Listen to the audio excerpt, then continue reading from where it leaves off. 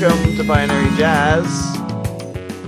Again, here we are, a show about things with me, Chris, Jazz Sequence on the internet, and Gary, who's Binary Gary on the internet, and Allison, who's Allison Plus on the internet and in Canada and parts unknown. Wow, you're roboting. That's awesome. Oh, but he's so enjoying the sunshine. This is a show with things and people, and usually what happens is that Allison will bring a topic, and Gary and I won't know about the topic beforehand. We'll probably won't know what the topic is, and then we debate what we think the topic might actually refer to or mean. I really like my topic better. Yeah, good. I brought it last week, but we didn't get to it. So yeah, but that was the butthole episode. So we had other things to discuss. Yeah. It's always the butthole. Yeah, I think we should get right into it then, so we don't miss it. You can't expect much from the butthole. My topic for today is Ablaut reduplication. What? Ablaut? Ablaut reduplication. Like the word about with an L in it randomly? Sort of. It's Ablaut. Okay. Ablaut. And then space. And then reduplication. I like space. Reduplication. Like duplicating things again. Yep. Cool. Well, shit. I think even just the term reduplication would probably take us all episode to say stupid things about. I mean, reduplication is redundant. Like if it's duplicated, then why would you need to reduplicate it? Well, I think there's a clue there, Chris. I think that reduplication is indicative of the fact that there's a duplication process, and this is the reduplication. So what does that mean? Is it a duplication of the duplication process? Like a duplicate duplication? You know what this is, actually? This is some kind of government form. You need to fill out the Ablaut reduplication form. No, this is just the Ablaut duplication form. We need the reduplication form. And Ablaut is an acronym. Chris, you know what it stands for? Go ahead. It is associated bodies likened to alpacas in Utah. Oh. Yeah. So I'm not sure why Alice needs to fill one of those out in Canada, but yeah, part of the you know what it property is? Purchasing process. Maybe it's the cloning process for these alpacas. Yeah, I was gonna say, you know what it is? It's whenever you have an alpaca on your property, you need to fill out the Ablaut reduplication form in order to authorize the ownership of an alpaca on your property. Which is different from the I don't know, it'd be, I guess, a Blukut reduplication form, the ABLCUT form, which is if you're going to have chickens on your property. Yeah, totally different form. Yeah. Abelkut. That sounds like it sounds like a name that someone in Salt Lake City would have. Abelkut? Yeah, it sounds like a Mormon name, doesn't it? No. It does not? A Mormon name would be Lavabelkut. because that tickled me.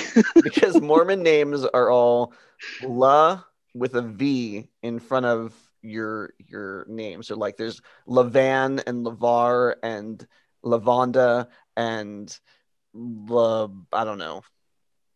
Really? There's a lot of somethings Yeah, That's it's a dumb thing. LeVar. shocked to hear that. Actually, it would be a dumb thing. We're also really good at spelling things wrong. Mhm. And pronouncing things wrong for that matter. Have I ever said on the show there's a city in Utah called Hurricane?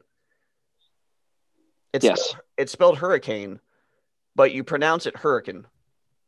Oh, That's so not just a mispronunciation. like That's a southern pronunciation. Yeah. Hurricanes. Hurricanes are coming. There's a Better lake. even chance I'll hear that this year. There's a lake that is hard to find called Secret Lake, spelled with a C. Oh. Yeah, you had some assholes like Mormon naming stuff around there. pioneers were maybe not the brightest tools in the shed. I think they were just jerks. Something fun that I've discovered about Nanaimo is that at some point the mayor let his kids choose the street names. And so there's a lot of really great street names as a result. Like Rocket Is there a Ship or Butthole something? Street? There's there's like Jingle Pot, there's like weird, I don't know. I can't think of any now, but like you come across a street name and you're just like, that must have been one of the ones that's just like just fun to say. So you're just like Higgledy Piggledy Drive or like We just received Girl Scout cookies and and after now lunch you're in the process of Ablaut reduplicating them. Well, it just reminded me after lunch one day I offered the kids some cookies and Tyler's like, oh, what kind do we have? And I'm like, well, we have Do-si-dos and we have, I don't remember the other names. But then I started laughing about how ridiculous the sentence I put together was. So we spent like a good 5 minutes like making up Girl Scout cookie names. Maybe that's a segment. What's your go-to Girl Scout cookie? Tagalongs. Same. Yeah. I don't get the Thin Mint excitement.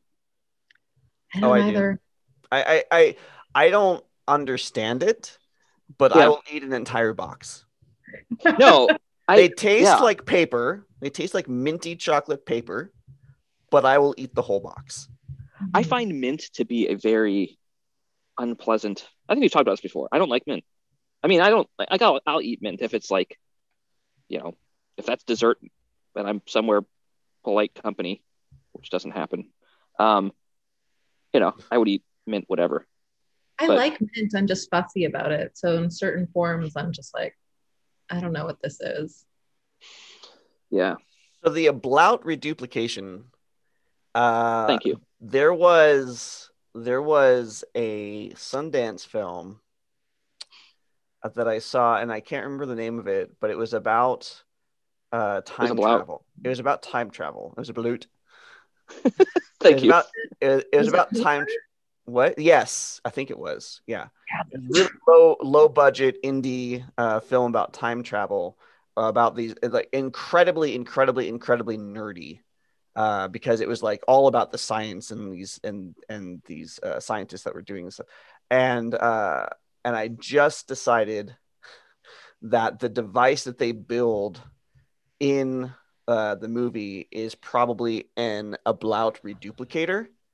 And so the Ablaut reduplication process is the process that you go through when it is sort of duplicating duplicating the particles inside the box to transport to a different time space. Wait, is this a space term? Can be anything you want it to be, Gary. I mean, everything is a space term, Gary, right? Everything can be a space term. I'm just wondering if it is a space term.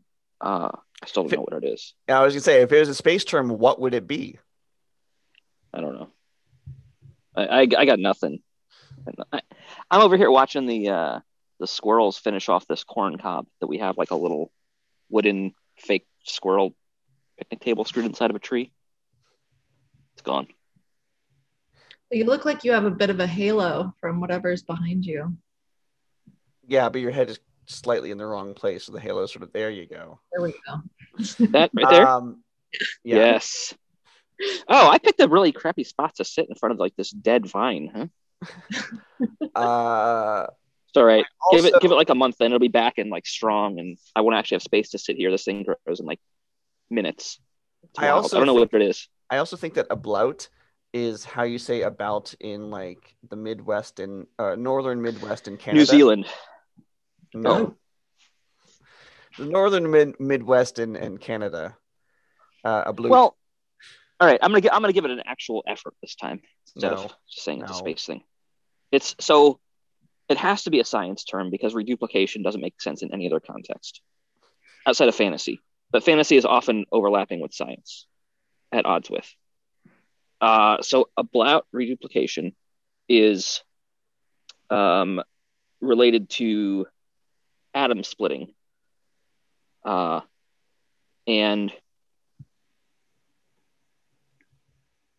it is when split atoms. I don't know what happens to them. What happens to split atoms? They reform into full atoms after being split. Maybe this is not atoms. Maybe this is not the atomic level. Maybe this is like the molecular level. I would say reduplication when a molecule is blasted apart and then it reduplicates back to what it was, but from pieces of other molecules that were blown apart. So you have water, you blast it into hydrogen and oxygen, and then it's like, oh, look at this. And the ablaut reduplication is it comes back in water, but different atoms making up the new molecules. I see. I was gonna say like, they're blasted apart, and then the process of blasting apart causes a chain reaction where they blast apart again. Oh, maybe that's it. It's like a resonant thing.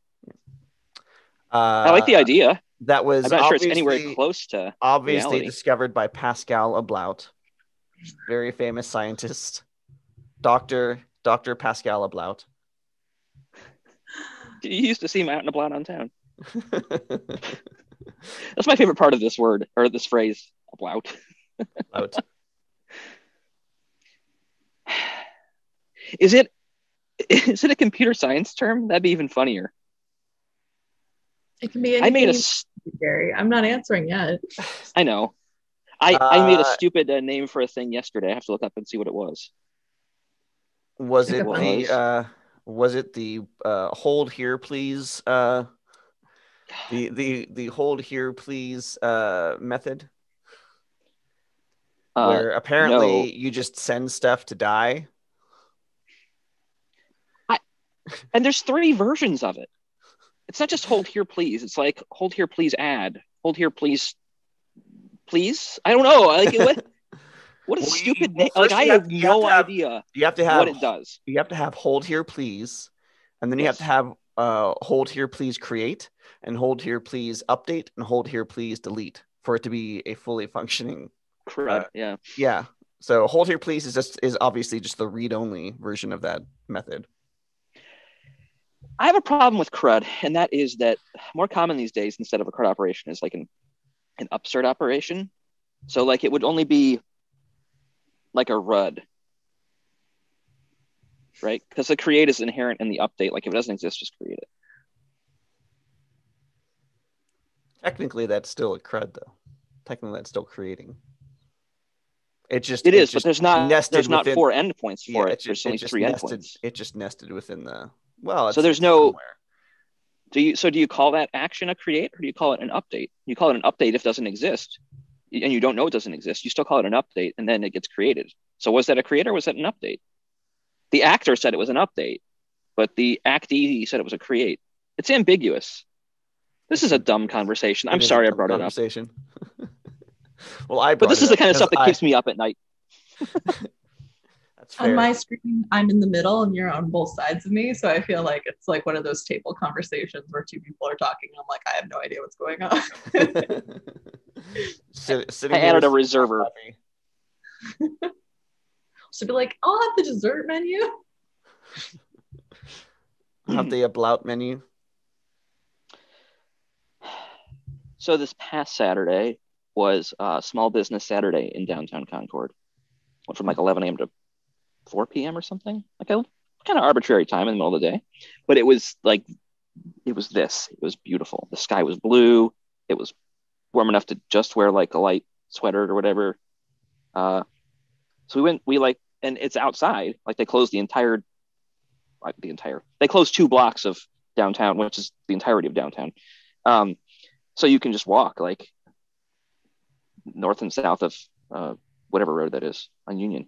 And we were like, well, should we go or not? Like, it's probably, we'll go early, and if it's busy, we'll leave. We don't want to be around a lot of people, obviously.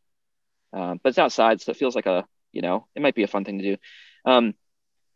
Yeah, I think when we showed up, I think we doubled the amount of people that were in attendance. There was no one there for like 2 blocks, like every day. Like there was like a couple over there, there was a couple over there, and then there was, my group of 5 of us wandering around. There were 2 breweries that had tents set up selling beer. And you went to all of them. Drink. Well, no, Rhonda's. I already tried beer from one, and it was fine. And Rhonda's like, "Oh, you should get a beer." I'm like, well, you don't have to ask me twice, right? So. So then the kids are like, well, can we go in the game store? Because they had never been in the game store. And there's a bookstore and a game store that they were interested in. So the kids finally got to go into the game store in downtown Concord. And I got to walk around the Concord game store drinking a beer. It was great. It was a good Saturday. I don't know that we have enough small businesses downtown to justify a small business Saturday. But I appreciate the effort. And I appreciated having like 2 lanes to walk right down the middle of safely. Yesterday was International GM's Day, March 4th. Congratulations. Yes. Well, that congratulations just doubled the amount of acknowledgement that I received on the International GM's Day. And I think the first one was only because I added this calendar bot into my Discord channel, and when I learned about International GM's Day, I added it as an event to the calendar bot so that it would like announce that it's coming and that it's happening, and it did. And so I think the only reason why, and it was the same like meme that I had seen previously, which is that Batman slapping Robin meme.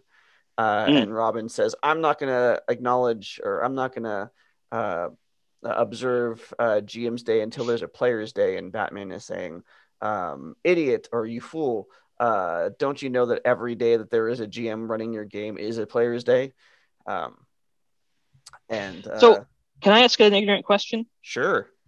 GM, DM, what's the differentiation? DM is a term that is specific to Dungeons and Dragons because it is Dungeon Master. Okay. And GM is a term that is used by other systems as a more generic term of Game Master. Got it. Katie, for her birthday, got a game that I have had to act as impromptu Game Master for. It is not a role-playing game, but it is complicated enough that she needs someone to help her like navigate the rule set and figure out what she can and can't do. That's it. That's the entire story. Cool. What game is it? You left up like the meat. I don't remember what it's called, but it's a logic puzzle. It's a single player logic puzzle where there's these cats that have committed crimes. Oh, crimes. Is that what it's called? Yeah. There is a game called Cat Crimes, and we have to Google it. And that's exactly what it is the cats make crime. It's called Cat Oh my Crimes. God, that's it. You can't get past me with a game without like Cat Crimes. Yeah.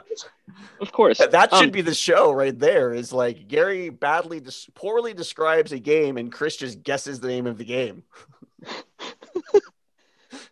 So like the first level is like she has no problem comprehending, but then some of the later stuff, like, and I understand now how you could GM that. Yeah. Yeah. So I read the rule. I read the scenario. Yeah.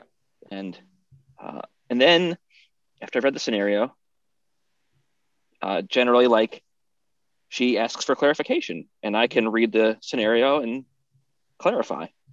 Yeah, you are already. You're already deputizing yourself as a GM. I am the de facto GM in the house. I mean, whenever playing something, I purchased 2 games this past week, or no, I kickstarted 2 games this week. I didn't purchase them; they're not available yet. But I kickstarted a game this week. What game? Oh, I maybe kickstarted 2. The game that I kickstarted recently, or most recent. I mean, there's a couple that I've done, but the one that I'm thinking of most recently is called Coyote and Crow, which is a role-playing game whose writing team is entirely native and First People. and or First Nation, and the setting is a uncolonialized North America. Okay. So, and it's in sort of near future, and it's a science fantasy game. So the idea is that the North America was never colonialized. These tribes were able to build up to larger like and become like technological nations, but there is a disaster that happened that caused part of the nation to sort of freeze over, and they're sort of in a rebuilding phase after the ice is starting to melt, and they've got science and they've got technology and they've got magic, and it's really neat. And part of the reason why I wanted to back it was because of um, the the native team, but all and to support indigenous creators, but also the setting sounds pretty freaking awesome. Yeah, it does. I love that concept of the intersection of science, technology, native culture. What game Fantastic. what game did you back? So Keymaster released a new one on Kickstarter called Caper, Yep. and so we're big Keymaster fans here. Yep, I heard about that. I didn't read much about it. I just said it's Keymaster. I'll give it a shot. It was backed like within hours, so yeah. I'm hopeful. There's another game that another RPG thing is called Tournament of Pigs that is a couple days from the end, and they go support it, although they're going to be done with their campaign by the time this airs, so I guess never mind. That is a 0 level D&D adventure wherein you play 0 level characters like normal commoners in a bloody sort of arena style tournament, and basically like you create multiple characters of 0 level characters, and based on the stats that you roll determines their occupation, and then basically whoever survives the tournament is who you get to play with, because they're all going to die. And this isn't in the last week, but I also backed Tiny Epic Dungeons recently. We're big Gamelin Tiny Epic fans too. And Tiny Epic Dungeons is pretty cool looking. Ablaut Reduplication. I feel like I've always been. That is a card in Magic the Gathering. Ablaut Reduplication. Mm-hmm. Yeah, it's a blue card. Like I had that card. Yeah, it's a blue card. It costs. Are you ready for the reveal, or should we wait? It costs 2 blue mana, apparently and 1 colorless, and Ablaut Reduplication. The text says, at the beginning of your opponent's next turn, copy any permanent in play and play it immediately as your own. Then send this card. That's a sick card. And then this card goes into your graveyard. That's a sick card. Yeah, Ablaut Reduplication. Yeah, it's not you play it as it's sort of it's like it can be played as an instant, but it doesn't actually take effect until someone else's turn. I have been thinking I should get like 2 starter decks and teach the kids Magic the Gathering. How old are they? 8 and 10. Yeah. Yep. I mean, the 3-year-old probably wouldn't catch it yet. We started with things earlier than that, but 8 and 10 is definitely old enough to get the basics and be able to play. You kind of have to curate the decks that you get, because you want to get stuff that's a lot simpler. But most of the pre-made decks that you can get, especially in like if you're not doing something more complicated like a 5-color deck or like a really nasty blue deck or something, with lots of like control stuff, like if you're just doing like a standard green or red deck, then it's pretty straightforward for new players. And you do some research and figure out what decks I'm going to buy. What if I haven't played it in years. I would also recommend for starting players sticking with the core set and decks that are around the core set, like as opposed to going into like whatever theme or whatever they call their releases. because the core rules are the core decks and the core cards are a lot more basic. So they don't get into the crazy rules that are unique to a specific series. Yeah, that makes sense. I think the last CCG I was really into was Star Wars, and that died a terrible death. But it was great though. There is an old deck that we found at some point that I have, and it's probably, I don't know, worth too much money now, but it's from Mercadian Masks, which makes it pretty old, but it's a soldier deck. And the whole concept of the deck, it's a white deck, and the whole concept of the deck is you have these soldiers, and each one you bring it into play, and then they can call in another soldier of lesser value. So essentially, like, you get one out, and then you can just use that one to call all of your other soldiers in, and then you eventually just have an army of tiny little men and women to overpower your opponent. Ablaut Reduplication. Ablaut. I'm on the edge of my seat. Edge of your seat. You've heard it. You've experienced it. No. Yes, you have. It's deja vu. It's a linguistic term when you duplicate a word in speech but change the vowel. So mishmash, chit chat, hip hop, tic tac toe, any of those things. And it always has to be a certain vowel order. So if it's 3 words, then it has to be I, A, O. And if it's 2 words, it has to be, the first is almost always an I, and the second is either an A or an O. But it's like, we don't say, and that's why it sounds weird if someone messes up the order, we're like, that's not how you say it. Like so jingle jangle versus jangle jingle. Wow. Yeah. So that's a bluff. Wow. There's a word for that. It's linguistic, but it's not just in English. It's in a bunch of different languages. Magmog. Bing bong. Now you're trying to. Are you trying to think of one that doesn't? I'm just trying to make up words and see if they sound right. Cam Kong. Like dilly dally. You're not going to say dally dilly. Like yeah. Even though they're nonsense words. Yeah. Huh. Yeah. That's it. That is obviously not something that we considered. No, not at all. Let's see. I think I pinned. I did. All right. We still have this series of questions that Gary posted a while ago that we could probably go back to.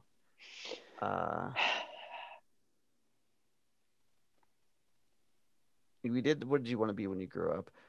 Is there one that you would like to ask, I suppose, Gary? I don't know. Nope. He doesn't remember. Yeah, I don't have any idea what these questions are. It's been weeks now. Yeah. Well, I pinned it, so I have it right in front of me. Is that a Pinterest thing? We did the name one. We did the last song you listened to, except that got cut off at the end of the show. We did weirdest food. I'm torn between 2. Bing bong. What is something most people don't know about you?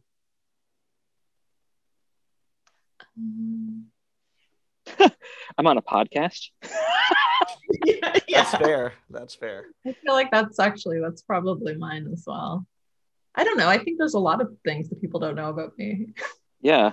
It depends on the context, right? Like, I think you 2 know a fair bit about me and like weird anecdotes.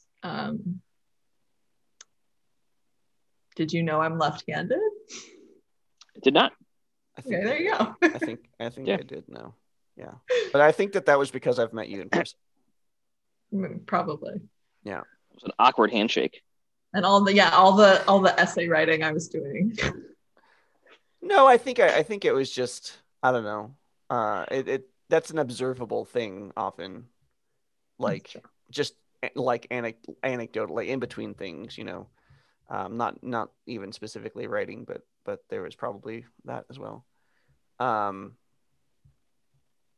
Something that there's a lot of things I mean, yeah, it depends on the context. But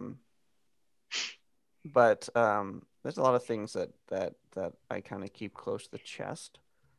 That most people We're don't all know. very secretive people, apparently. I don't feel like I am. I feel like I'm an open book. I just feel like the pages there's like many blank pages. So to find a page with something written on it takes a while. Let me see. I mean, it's not a secret that I was formerly a goth. I think that's pretty. That's out there for the world to know. I mean, something that most people don't know about me is that I was poly for a few years. Oh, okay. That's the appropriate response. Huh. Sorry, I feel about it too. Was that when I was supposed to go congratulations again? No, it doesn't need congratulations. Yeah.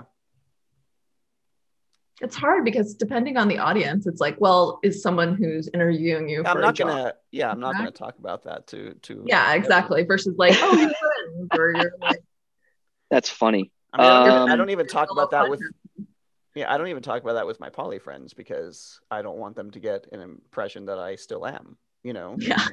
Yeah. But I do like have a understanding of the other side, and I also have opinions about what that is like. Mm-hmm. That could be a whole podcast in itself. Yeah. I would say here's a good one. Hailing back to card games. I was actually a Star Wars CCG ranked card player at one point. Huh. It wasn't a very high ranking, but I was ranked. I was once a sports bro. No. Yeah. Not for. Okay. I mean, not like in not. I don't believe that. Not past. Not past elementary school. I got a new one. How about a new one? That's just happened in our family. Sure. We're NASCAR fans now. Oh Jesus. What's happening? I know. They moved to North Carolina and everything goes. All of a sudden, the secret episode is when the real.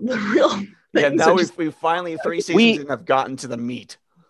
It's like the track here in town is like the thing in town. So we went there for Christmas lights, and I got to go drive the mini. Did I tell you I drove the minivan around the NASCAR track? Yeah, you did. Yeah. Okay, cool. That was awesome. It wasn't really my thing, but Tyler was like, "Oh, can we watch a race?" So we watched. We've been watching races on Sunday. It's like he's like, "Can we turn on the race?" Yeah, and I don't know. It's kind of fun. Yes, I was a sports bro up until 8th grade. I didn't do it in high school, but I played baseball and I played basketball, and I played flag football for a year until a fellow teammate broke my arm. I played baseball as a kid, which made me think that maybe I shouldn't play football.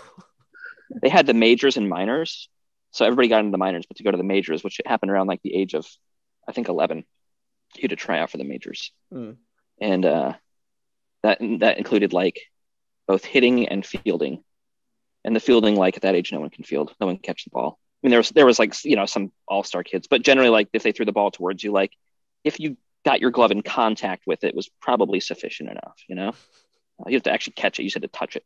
So fielding, everybody sucked. And then hitting, the first pitch to me hit me in the shoulder, and I cried, and there went my chance of making the majors. So I never played baseball. I mean, I that was it. I was done with baseball. That seems like probably that was fairly young. I played baseball later than that.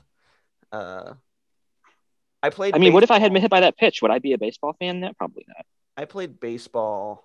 When I played baseball, though, the coaches pitched for much of the time that I played baseball, and I think the year that kids pitched, I think I played at least 1 year where kids. Yeah. I played for my school, and I also played like in like rec leagues. Yeah, this was an adult pitching that hit me with the ball. Yeah. I think there was a year when I played when kids pitched, and Like I wonder if kids would actually make it the that's a home big leap between your coach pitching, like trying to get you to hit the ball, and like somebody like literally firing fastballs at you. Like there's a big difference between those two things. There's no ramp up there. But I played basketball and I just got a Slack alert that made me chuckle. The name of the Remember next that? episode popped up. It said episode butthole. Like, what? Slack. Congratulations! Today is the day that episode butthole goes live. Yeah.